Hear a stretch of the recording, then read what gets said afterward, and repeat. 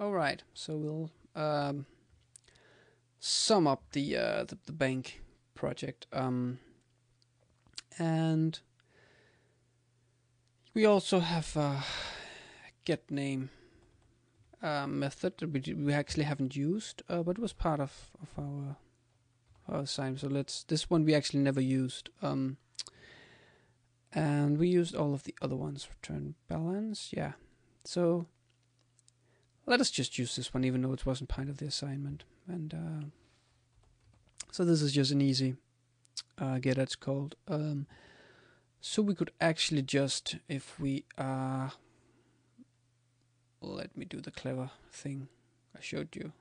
Hopefully you remember.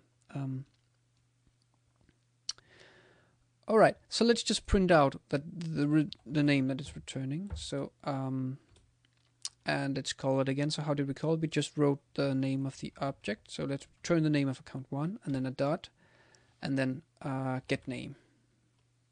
Whoops. And now it will just so let's see, it's not a void, which means that it returns something, and what it returns is here, it returns the name.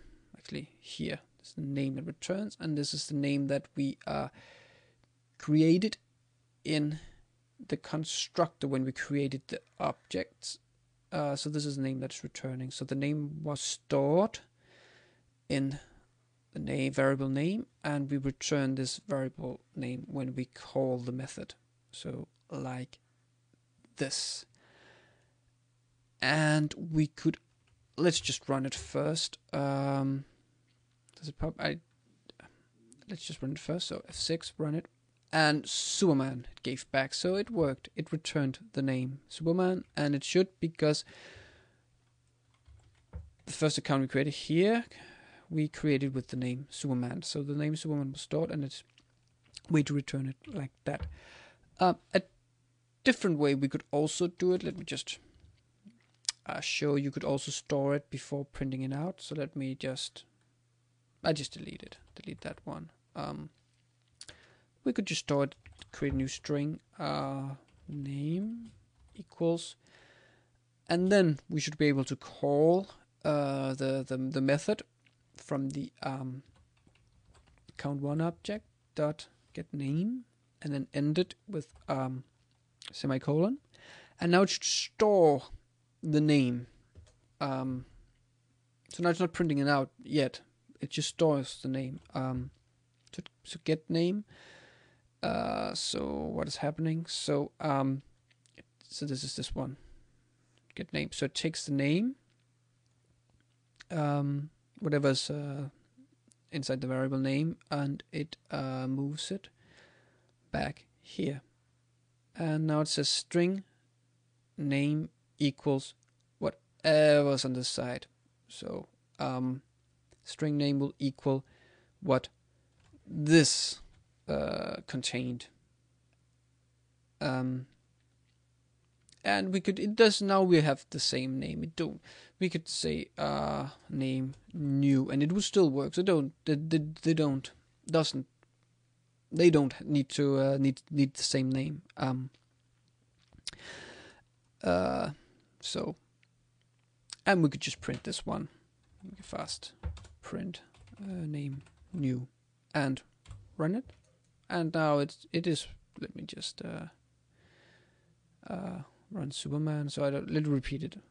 F6. Wait. Oh, I know what happened. Pressed the wrong button. Anyways, F6, and it runs, and it prints Superman. So it does the Superman. So it does the same thing. So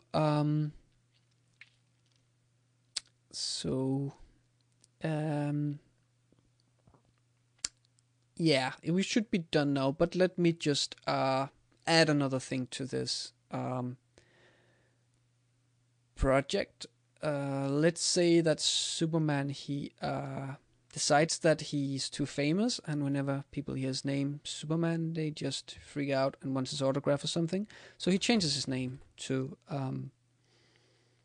well, he just wants to be called what is this? Peter Parker, that's Spider-Man. Now you can see that I'm not that into superheroes. Clark Kent, that was the one. Yeah. So Superman wants to change his name to Clark Kent. So, or have it that, tell that to the bank instead, because Superman is, he has too many fans or something. So let's create a method where that makes it possible for him to change his name. So we can just write it here after the get name. So what should it contain? So it shouldn't return anything. If it doesn't return any information, it should be void. So let's start by that. Public void. The next thing. So the name of it, the method, and we just say set name. This is a standard naming convention in Java. So let me look this. It complains, like this, and it doesn't complain. Now we just have a method that doesn't do anything. It gives no error messages, but it doesn't do anything. We can actually call it. So let us get rid of all this madness and all this. Yeah, just get rid of them. Okay. So let us just see what happens, because account 1 dot. So now we're calling the method set name. Choose it in the list. Set name there. And nothing happened. Nothing should happen. Shouldn't give any error message, because it's just the computer is told to just go. That's the wrong way. To just go here, like this, and do whatever this is inside here, and there's just plain emptiness, nothing. And I can just show you set name. Even though now we call it set name and it should set a name, we could just we could even write a print statement here. Call it method test, and I just want to show you that you can also be doing methodist what do you call it? Statements like this. So let's run it. Let's give this one back. Let's run it, and now it just prints method test. So that's just a way to explain that you can just type a piece of code here. But I think for methods we'll be working more with that. So this is enough for now. So let's just delete it and do what it was supposed to do, which is set the name. So Superman decides he wants to use his alias instead. Clark Kent. And so what does he do? He'll